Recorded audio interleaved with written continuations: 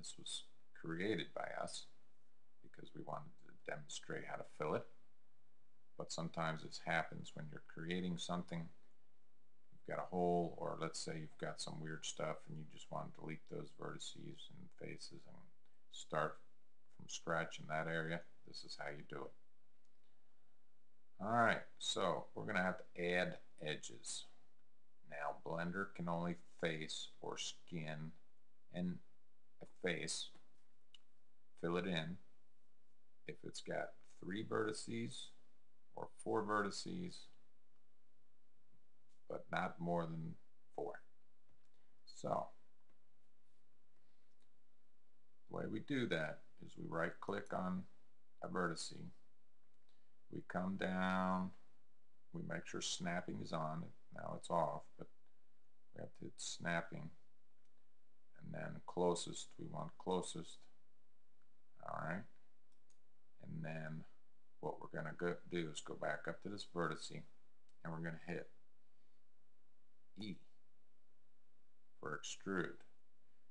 Now I hope you can see this, but I've just extruded that vertice. I've actually created a new vertice and an edge, and now I want to bring it straight down here because I have to fill up this hole portions at a time. Okay, so now we get close to the other vertice and we hold down our control button and bam. See how it snaps right there? If I bring the cursor over here, it snaps to that one. I've got my control button held down and I'm just dragging my mouse around and it snaps to the closest vertice to the cursor where the mouse is being dragged. So we're going to have it right there. You don't have to have your cursor directly on there, but you just have to have that round circle saying that it's there, and then left click, boom, it is there. Okay, now we're going to do it here. We're going to extrude. We're going to come down and hit control so it snaps to the nearest vertice. We're going to connect that one, and here we're going to do it again. Hit E for extrude. Come down, hit control. Okay, and then here we're going to do the same thing. And there may be a shorter way of filling in this mesh, but that's a mathematical thing, and I haven't sat down to figure out, how many lines I need to do and whatnot. So you may be having more time on your hands to figure that out. I'm just going to go make all lines to all vertices and fill it in this way. Alright, so go down here and click the edge select. Okay, now we got all edges. Notice no vertices are there. Now what we want to do is we want to create a vertice in the middle here, and here as well. So we need to right click and select that edge and then hit W, and then it's going to subdivide. And what it did is it subdivided. You can't really see it there, but it added a vertice there, because now you can right click and you can select different edges, and that's because there's a vertice added there. Alright, let's go up here to this one, and this is going to be 1, 2, 3, 4, 5. Okay, so we need 1, 2, 3, 4. We need 4 of these suckers. Okay, so we're going to hit W, and we're going to subdivide multiple and number of cuts. We want to put, I think, at 4. Let's see if that worked. Right click, yeah, there it is. Okay, edit how many? Because we want this to look just like how we left it off, but you don't have to do that on your mesh. If you just want to create triangles and then convert them to quads later, you can do that. Okay, so now here we need to divide it twice. W, subdivide multiple, and notice it left number of cuts at 4 where I used it last time. We want to click the arrow and bang it down to 2 and hit OK. And now you can see you've got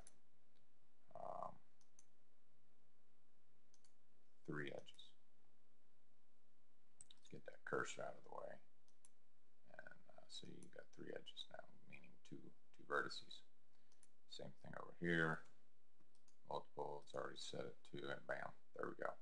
All right, now let's go back down here to vertex select mode, or control tab 1. And now we go to select that. We're going to hit extrude.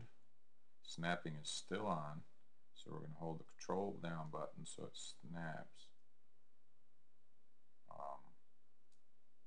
Okay. Didn't work there for a minute, but now it did. Select the next one, hit extrude, control button, boom. Right click, select that vertex, extrude, control. Now if you notice something there, when you click, you can have your cursor, after you selected that vertex, you can have your cursor way over here when you hit extrude, and it is proportionally offset. So now if I hold down control, it's not going to bring up the circle because its snapping is set to closest to the cursor. And so now I've got to bring the cursor over here actually to highlight the selected vertex that I want to connect it to. Let's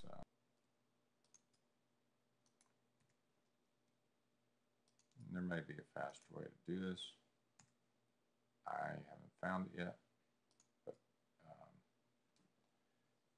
this is how I'm doing it. Okay, now you want to fill these in.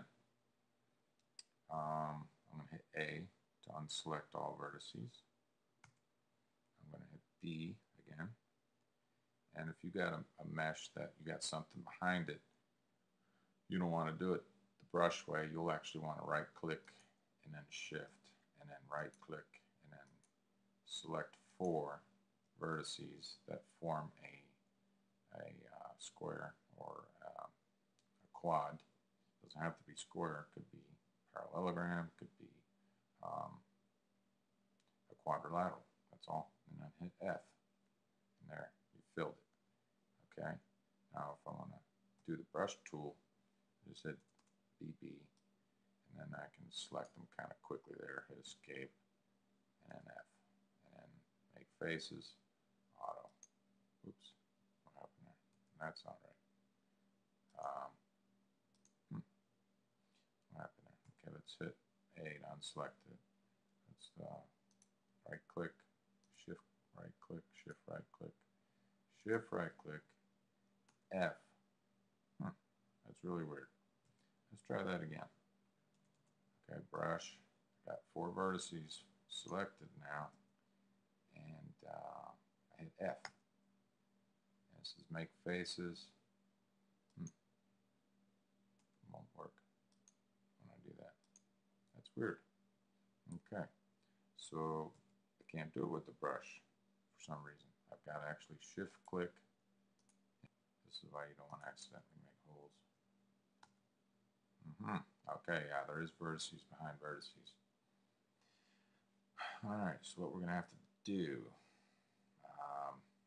hit A again, selects all the vertices, and then we go to Mesh, Vertices, Remove Doubles, or you can just hit W and go down to the 6th one, which is Remove Doubles. Remove 17 vertices. Okay, there. Now A to unselect it all. And now I can use the brush tool to select my vertices, escape, F, boom. And our last little hole here. Let's all have a round of applause. We have done, we have filled our hole in our mesh.